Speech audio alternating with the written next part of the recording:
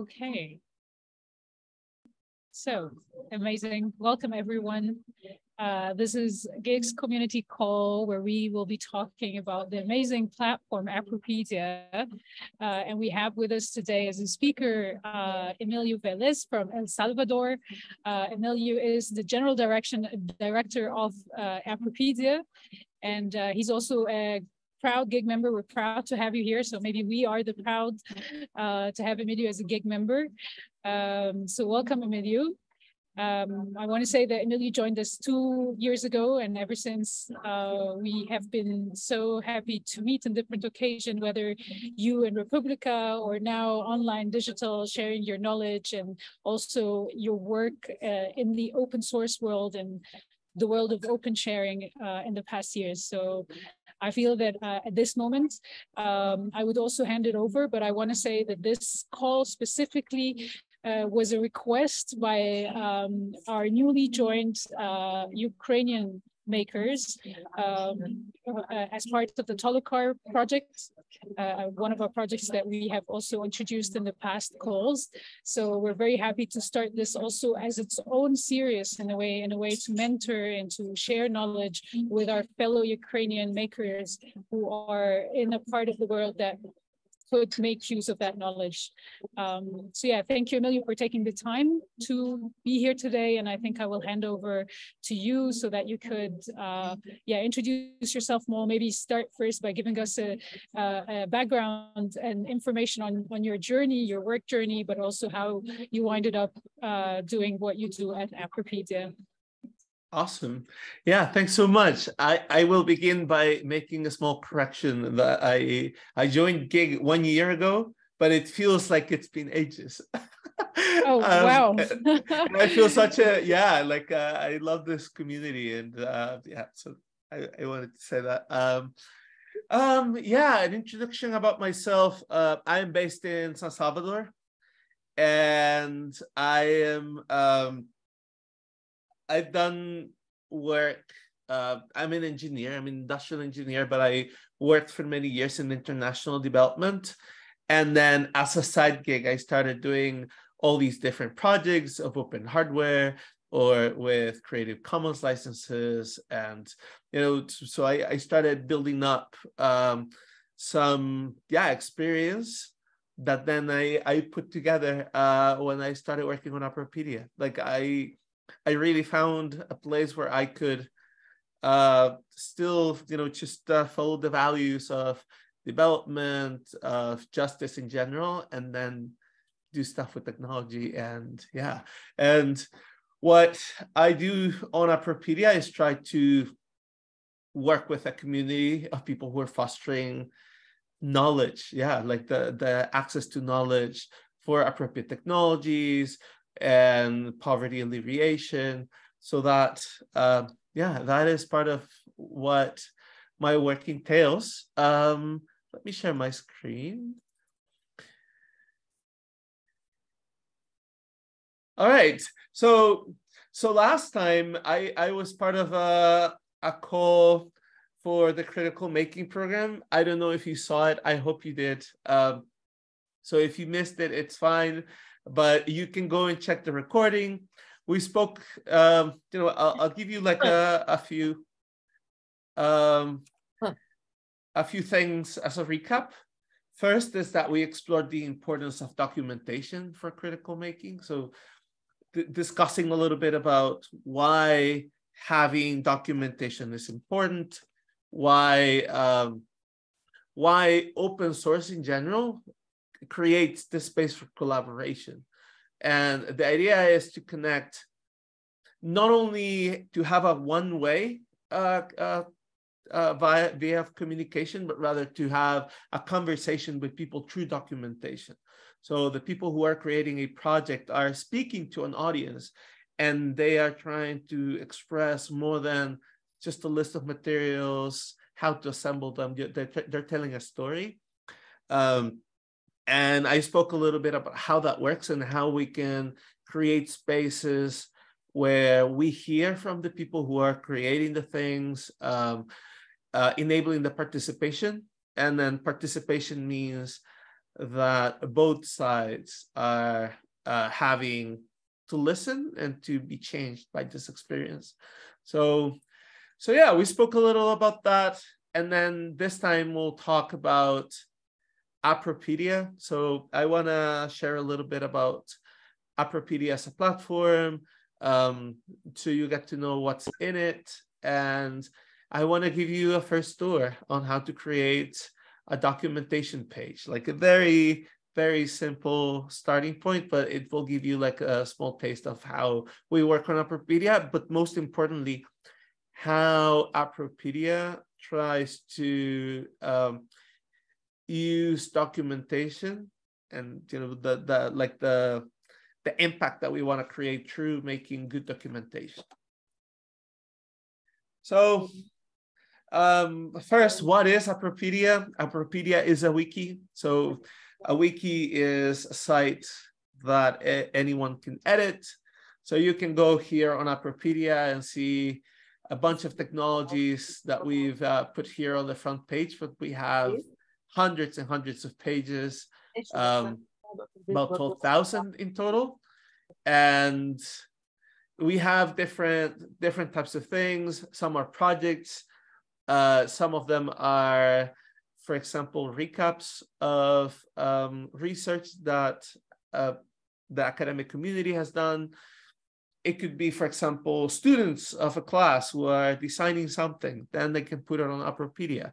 Or it can be a nonprofit who's working on the field and they want to share so that the knowledge is not lost. That the goal of this is that any new knowledge that's being created does not end on a bookshelf or a drawer only to be graded or to be evaluated, but rather to be used as a source of knowledge to reproduce and to reduce the cost, to stop reinventing the wheel, in terms of what are the solutions that we're creating. So we aim to be an infrastructure for open development. So the main goal of the Appropedia Foundation is to maintain the Appropedia site. And our vision is to build rich, sustainable lives. What kinds of things you can find on Appropedia? All sorts of things, like, as I mentioned, project documentation. So people were in a time and place, they did something, and we tell little about it. Appropriate technology designs and ideas. It can be guidelines, it can be technical briefs. So all sorts of work that has already been paid for. It's research. It's usually not considered as academic because it comes from the development industry or area of work, but we are trying to make it in a way that's reproducible, that all the people can find it. They can cite Appropedia for their research, and that happens a lot. People go on Google Scholar, they're looking for very specific agricultural practices, and what they find is someone on Appropedia who put their work, and then they can cite it. And that also means that work done by communities or traditional knowledge can be used for as a source of knowledge that can be cited in academic work or in other types of research. Then some part of our community works with sustainability news. We have open educational resources. So some people throw in guides, and lately we've been working with people who are developing surgical training materials that have, for example, simulators that can be built with a 3D printer or by assembling a list of materials, and then other content that you can review to learn a specific skill. So that's something that we're heavily working with right now. And then all sorts of media resources related to climate change or to working communities. And then finally, the things that organizations like nonprofits are working on, and they're putting on Appropedia for everyone to find. And over the course of a year, we usually have around 1.5 million page views, and that means 72,000 visitors every month, with 12,000 pages, 3,000 authors, and we just passed the mark of 2,000 projects. And you can see that despite there being, a good group of people from all over the world, we're still trying to work on finding knowledge from different countries, especially from academia. There's lots of work in lots of our countries that students create, either devices or either research on all sorts of different things that are trying to solve problems in their own communities, but it's not being documented anywhere. So this is one of the examples of where we want to tackle, bring in our work as Appropedia. And some of the documentation, the impact of documentation that we want to bring into our practice can be explained in 3 main examples. This one is a patch of grass or of soil in California that students of this high school dub the triangle of death, because everything that's being planted there dies, because there's always lots of traffic of students. And you can see here, these are 3 projects from different years. Some of them are from 2009, 2015, 2021. And you can see the story of students trying out different things, and you can learn from what worked and what didn't work, which is something that usually you don't see on other spaces, because we try to focus on the things that did work. So we have all this survival bias where we don't know what has been tried before and didn't work. And that is one of the big problems that we can see in international development. But by having documentation that tells more of a story, we can learn about what are the intentions and what are the things that ended up working out. Like in this case, putting in these big pots in these spaces, which was the final solution that, now students can go through and things will survive. And then we also see lots of building upon projects. So the one on the left was started during the beginning of the COVID pandemic for a master's project, which is a fan, an electric fan turned into a filter, air filter for COVID. And the year afterwards, a group of students who are undergrads took the same design and repurposed it for the California forest fires. So you can see that it is very similar, the same build of a project, similar list of materials, but then an incremental innovation that was to make it solar. And I was a mentor for this project, and the solution that the students devised was to add a timer for the solar panel to have enough energy to last the night. So in the end, this solution was very efficient, and more efficient in terms of energy than the previous one, despite the students being younger or less experienced. But the fact that there was already documentation that was complete helped them build this. And then on the right, we have a business model that was designed based on the previous solution, right? So we had economics students working on this to build upon the work that's already there.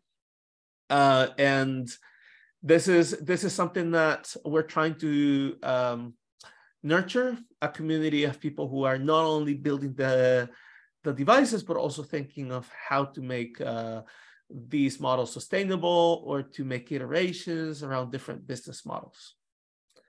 And then the third one is about structured information.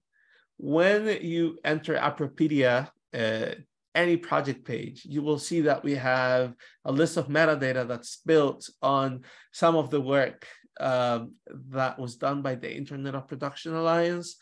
And for those of you who know about or you've heard about it, we're using the Open Know-how standard, or a very, very specific standard for Appropedia that builds upon the Open Know-how standard and that can speak to it. And we can take the structured data. So every page, and I can show you really quickly one example. So here we have a list of all the metadata, which is what you can see here, which is structured, and then we can use for external applications. So in this case, we recently built a tool to extract from the documentation page and then help people certify using the OSHWA certification API. So that way, you can build from the documentation all sorts of different things. This is only one example, but you can do things like maybe machine learning applications or making search engines. Yeah, so who makes all of this? I think we have a list of groups that is comprised by Appropedians, people who believe in the community of Appropedia and come in regularly, edit pages, add their own projects. We also have people from academia. So it can be people who are postgraduate students, but also undergrads who are doing very basic assignments. We also have high school students sometimes who come in and they do things like mapping their community resources, for example, based on the SDGs or all sorts of different areas. So there's contributions to be made at all different levels. And then members of organizations like nonprofits, and these could be, for example, the UNDP. We're working right now with the Accelerator Lab in El Salvador, and they're doing mapping of appropriate technology in different parts of the country. They're mapping organizations. They are mapping technologies to filter water and all sorts of different things, or projects for energy, and using also Appropedia as a source of knowledge or just for inspiration to think about what kinds of project they can build in the new community. And then finally, innovators and makers, which really goes into the heart of this space with GIG. People who are wanting to share their innovations or their projects. In some cases, one of the differences that Appropedia may have with other platforms is that we really aspire to have a space for not only breakthrough innovations, but also to tell stories about what is happening in communities and to bring in this component of the community work. So Appropedia is definitely a space for that, about workshops that you've done as part of your project development for hardware, or it could be evaluations of projects and all sorts of different things. That it's not only about the hardware. You can even have a project living on a different platform, but if you want to document the work of design or the work of community that goes alongside it, you're more than welcome to use Appropedia for that as well. And then why using Appropedia? Why should you use Appropedia? So first, we want the knowledge to live on, and we want all sorts of knowledge that is part of the innovation process to live here. We're following open documentation standards, so it's very easy to move from one platform to another. You can download your pages and your content and take whenever you want. And we're very focused on the purpose of innovation. So lots of critical making that goes alongside the work of Appropedia. And then just to end, before we move to the next part of the session, is talking a little bit about some of the policies and guidelines. So first, trying to seek to share knowledge that fits into our vision. So we want to think of innovations as more than just making devices or just building things, but rather thinking about all the different components that go around it. We welcome original content, and this is why we're not Wikipedia. So Appropedia was born at a time where people wanted to share some of these solutions, but different from an encyclopedia, you can have 10 different designs that are very similar. And there might be subtleties that are important when you're doing all sorts of work that can create impact. So Appropedia was born as part of the need of building the space to share with a focus on the context. And then we are trying to implement not only licenses for documentation, but also for hardware and for software. So Appropedia is a good space for documentation of hardware in general. And as you saw before, we're trying to create new integrations and to make all of our documentation machine readable. So we're trying to prepare for what's coming next. And now let's move to the demonstration. So I am going to share this so you can follow, but I have page right here. Let's see, I'm gonna close this. So I have 4 very specific things that we will try to do today. And this, because this is going to be available later, you can go at your own pace and try it out. So the first one is an easy one, which is to create an account. So you just go to this page right here, and you fill out your information, and you can create the account. So you can choose a username, then a password, confirm it, and you're free to, for example, add your email address if you want to have, just receive notifications or to make it easier to recover your password, etc. But it's not mandatory. And yeah, you just fill out this, you create your account, you just click on create account, and you have an account ready to go. So this is the first one. Let's see. And then we go to the second one, which is editing your user page. So first, notice that all the user pages live on what we call the user namespace. And these are all the pages that start with user and then the colon sign and then followed by the account's username. So if, for example, you create an account here, and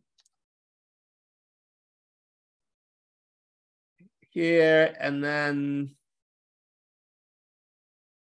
we just go with a password. Let's see if it goes without any checks.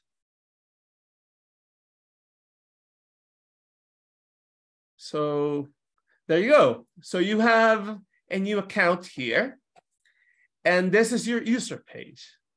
And if you go here to the link, you see that it begins by saying user, then colon new gig user.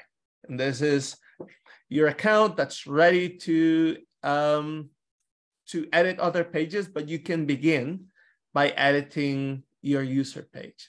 And the idea of editing your user page is that people can see who you are.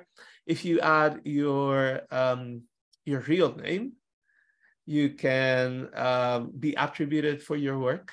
And that's something that we encourage, but it's definitely optional. So yeah, you can go to the page. One way of doing this is just go to appropedia.org, like a different way of doing it. And then you just type it in. and it's the same page here. And you can click on create this page, or you can use the little pencil sign here, the icon, and then you just start editing, right? So you save the page. You can put a summary, especially with pages that are being worked by different people, like there's collaboration going on. It's really useful to add a summary. And I will show you one example. Let's see. So you click here, and there it is. So if you see, for example, this is my user page on Appropedia, and you see that it's completely blank because I deleted it previous to this. So what do I do now? So if you click on more, there's a bunch of different options like deleting the page, moving. So moving means renaming it, so it goes to a different page title. You can protect it. This is, or you can watch it. So when you watch, you receive an email or a notification when other people make edits. So if you click on view history, you can see that there's all sorts of different edits, and there's a version control. So you can go back in time to see the different edits that other people have done. So it says who made the edit. Some of these are made by Safi Boris, which is the lead developer on Appropedia. So he edits my user page sometimes. And so I can see what has been changed. I can see, for example, the difference between one version and another. And you can see here a difference because I deleted it. And this is all the content that was before. And I can undo my changes. And if I undo my changes, then it brings back all the content. And then it creates a summary for me saying, I'm undoing this revision. And I say, yes, I want to do that. I want my user page back. And once it's done, then you will see that my user page is back again. So this is very useful for every single page. You can do the same thing. So yeah, let's move on. So now let's go back to the page of the new gig user. Let's see. And we're going to add a link for Global Innovation Gatherings. So you see, I already created a page for Gig. So I click on create this page, and I will add a link. And then I can say Global Innovation Gathering, which is a page that is on Appropedia, and then it tells me that it already exists. So I select it. And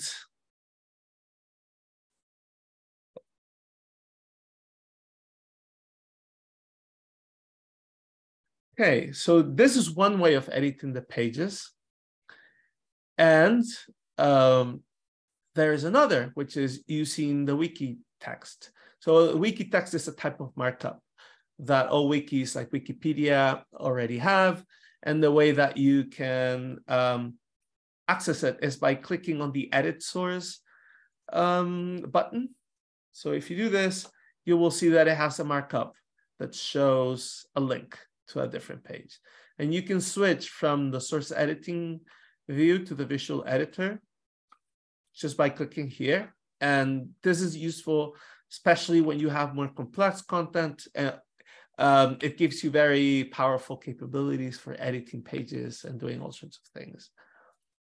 All right, so yeah, so I can, for example, copy this wiki text and either add it here on the source editor or on the visual editor. So I can paste the wiki text and it creates the already formatted text that can be easily read. And then we just save the changes and it's already live.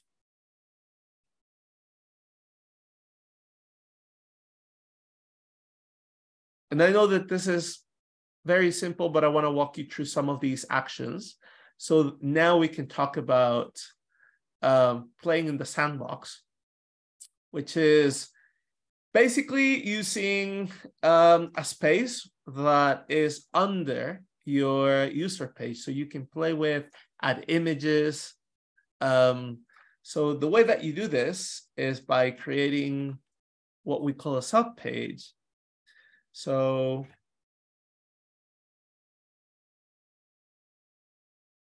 what we're creating here is a link to the same page, which is here. But now we will edit it. And instead of that, we will go to what we call the sandbox. So this is a standard that MediaWiki uses. Let's see here.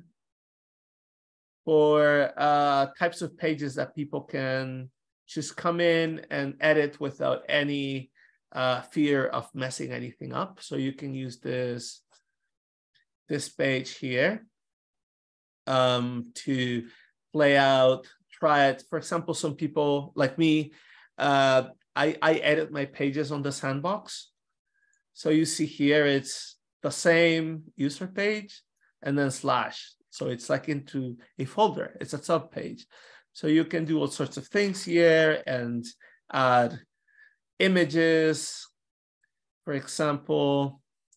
Yeah, so you can add different images like this image, and then you insert it. And yeah, you can go back, make all sorts of changes. And that's a space that's safe for anyone. You can make your drafts there and then move the wiki text to a different page. Right. And then finally, let's talk a little bit about how to start a project. Here, I already created, so if you go to this link, I already created a prompt for you to start making a page that is not from scratch. So one way, before going to that, I'll do it the most simple way, which is I'm thinking of a new project. So it's going to be called New Game Project.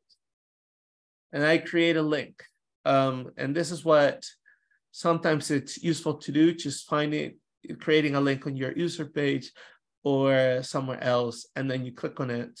So if you see it's a red link, so a red link means that it shows you that it doesn't exist. So you click on it and it tells you, all right, you have to create the page. So you can do that, or you can use Appropedia's capabilities.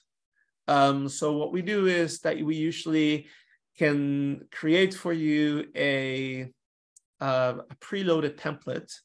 So you just add in the name of a page that doesn't exist.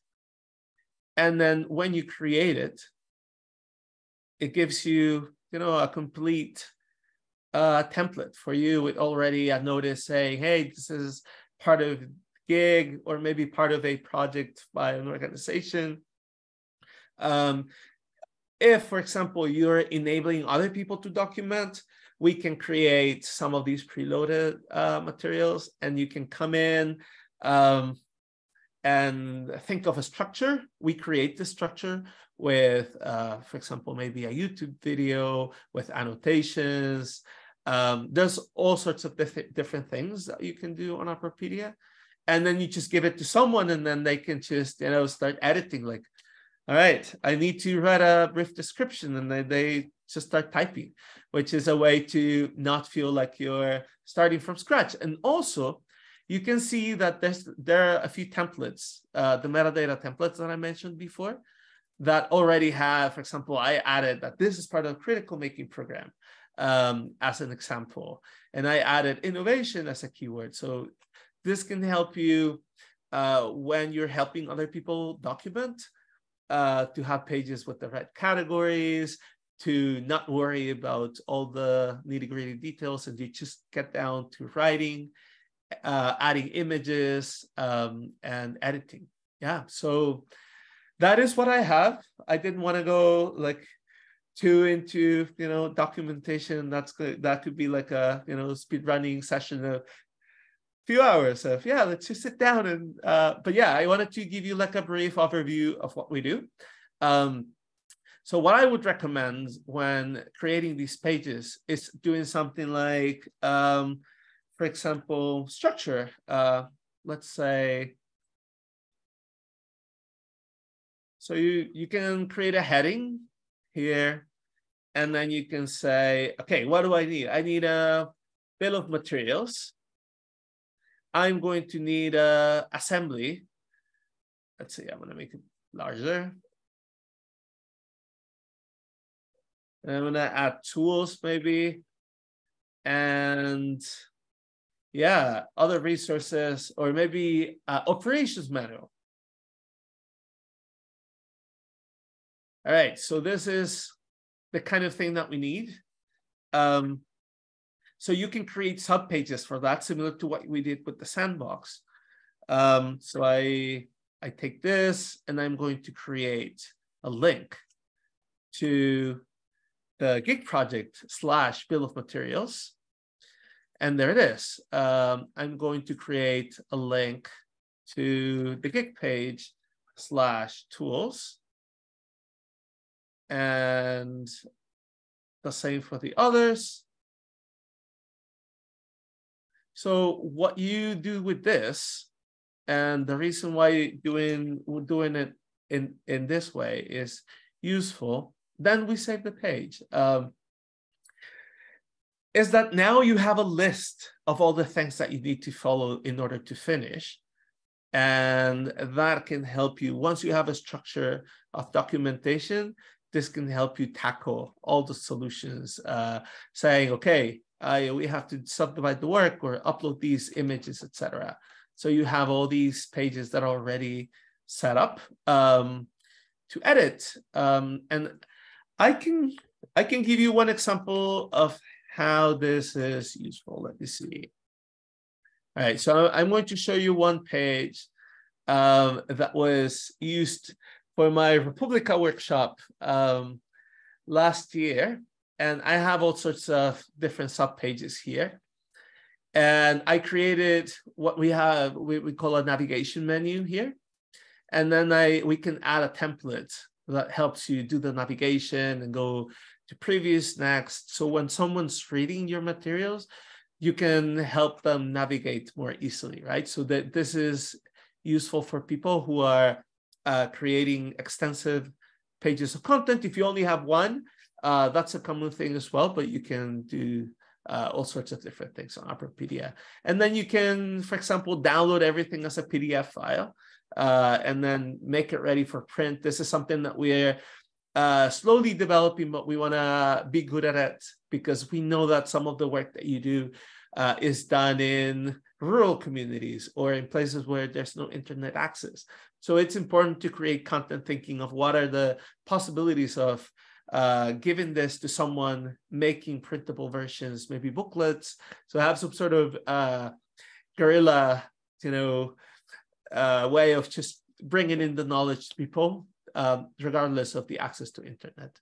So yeah, with this, I end up, and I'm open for questions or comments.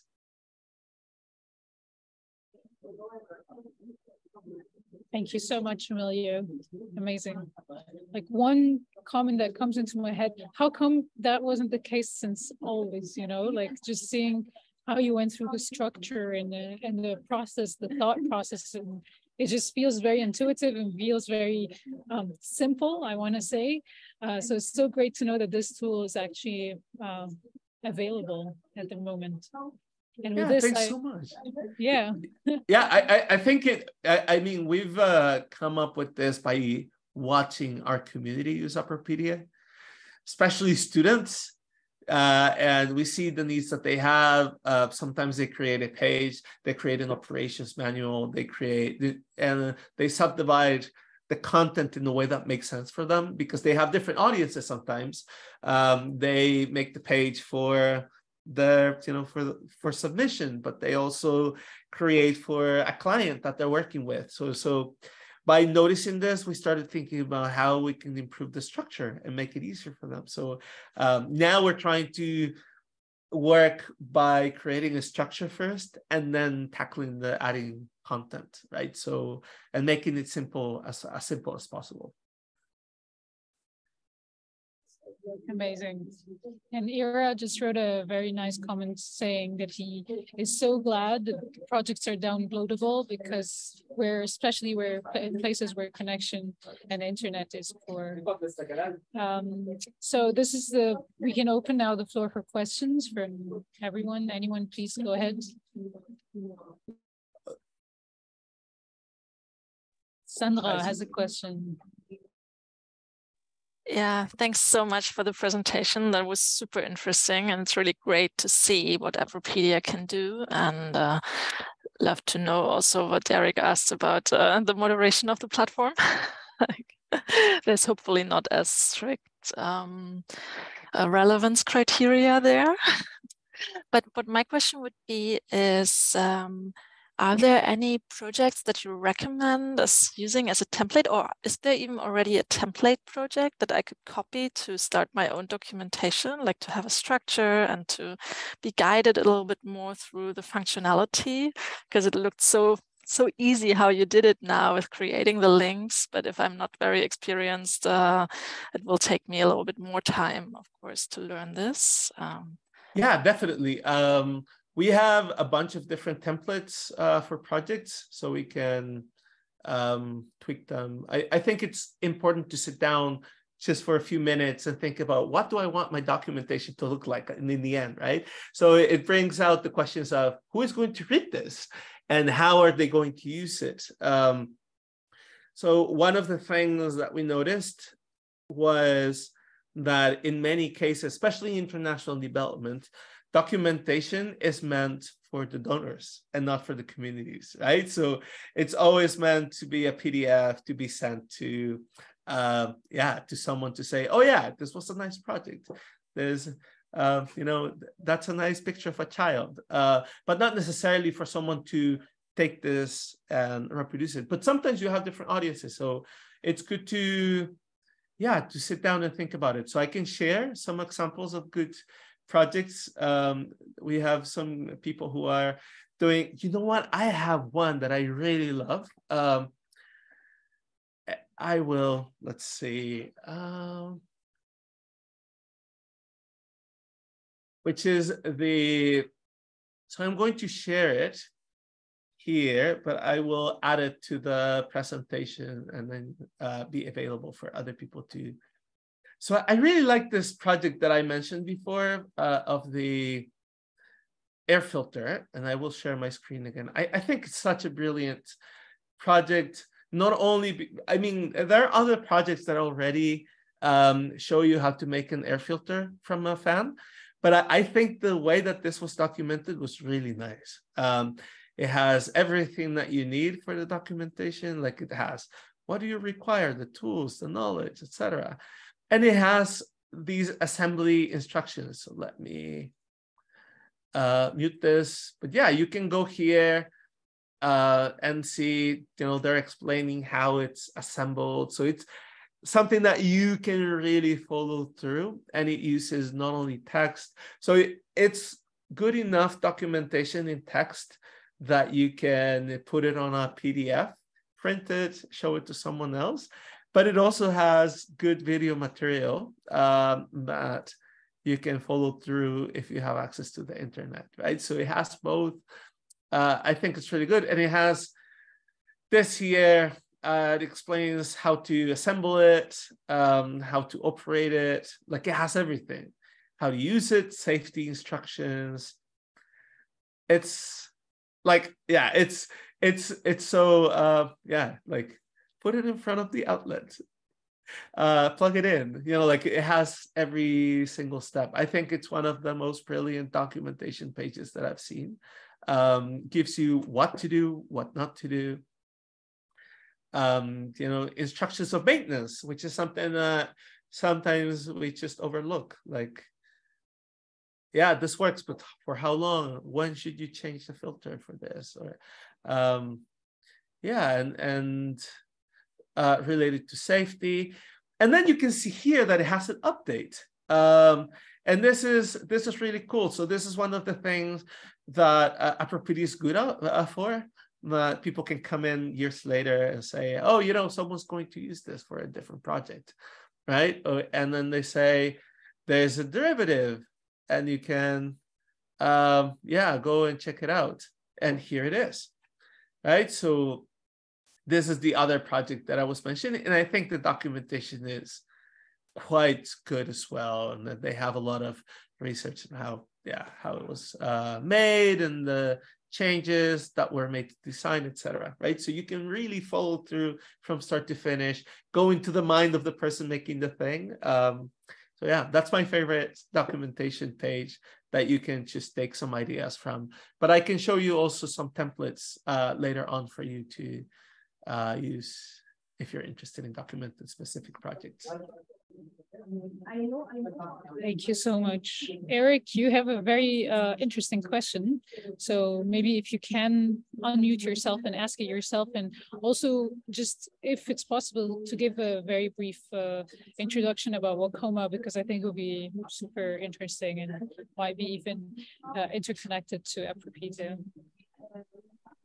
Sure, thanks, Claudia. Sorry, I have my kid here who might be crying any second, but we're really interested in connectivity and enabling people to connect themselves to the internet in ways that they find relevant and meaningful. Cheesy elevator pitch, but that's the bottom line of what we're working on. We've come across several projects like Internet in a Box. Rachel, HIWWW has their own offline solution. There's a whole bunch of different groups and projects that are working on bringing parts of the internet offline, and some of which are part of this offline internet consortium, it's called. My question is, I know that some of these platforms already do have Appropedia in its entirety available offline, and I don't know how big it is, to be honest. It's probably a couple gigs. Maybe the speaker could elaborate on that. But some platforms, including Wikipedia, Internet Archive, are starting to put their content on the distributed web. Interplanetary File System, super cheesy name, but pretty awesome project of being able to distribute content and enable peer-to-peer file sharing and transfer and so on. So I'm just wondering if that's something that's being worked on, or are there other ways of getting this important content to the 3+ billion people who are not currently connected to the internet in a meaningful way? Wow, that's a really good question.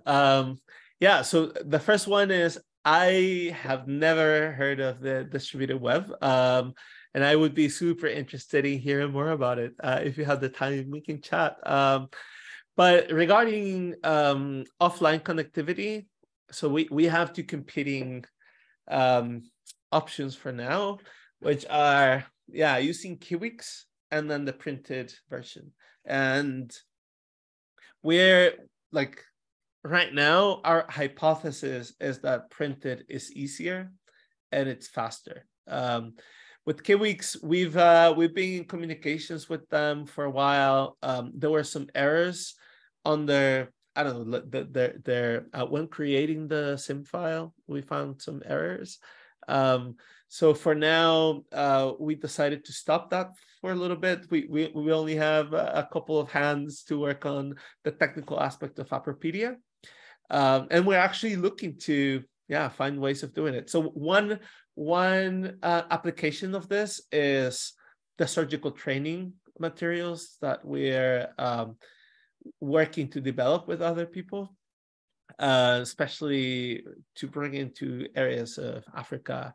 There's a bunch of people who are trying to use it at hospitals for doctors to review the materials and then do quizzes, do their self-evaluations, and at the end, record themselves doing a simulation and uploading it so that they can receive a certification, or at least saying, yes, you've gone through this training.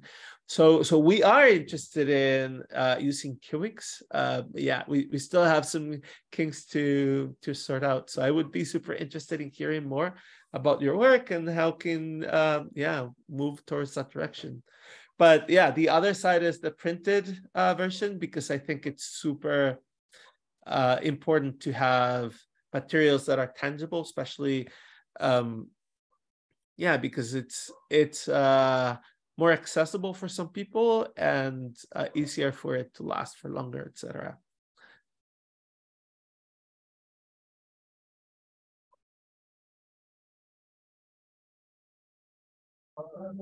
Lovely. We're almost coming to an end of our call, but I feel so tempted to still open it for a little bit for anyone who have any question. I see Yuri is also here. Yeah, Yuri, you were able to join for the second half of the call. I'm wondering if you might have any questions, comments from what you've seen from the presentation, but also anyone else. I'm just like making some suggestions here, taking the liberty.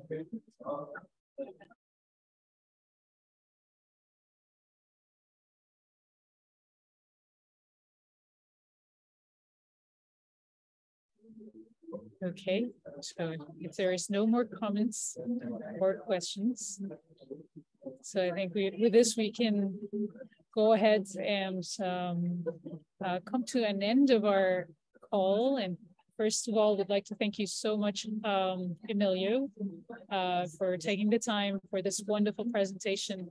One of the things that I'm really happy about is that it's recorded and will be available for the rest of the members to take a look at, because I know already there are some who weren't able to make it and really wanted to attend. So yeah, hallelujah that we can still use the power of recording also for this. Yeah, thank you so much. Thank you everyone for attending. Just a general remark, we'll have our next community call next Wednesday at 2 p.m. CET, and that's going to be the continuation of the business models discussion, also a super interesting discussion where it tackles all kinds of sustainability models for makerspaces specifically, but also in general, and is going to happen next week, so stay tuned. We have also surprise speakers, some of which are outside of the community, like not a gig member, and yeah, looking forward to see you more of you during these calls. And yeah, with this I open the floor. Thank you, Emilio. Thanks everyone, and see you very soon.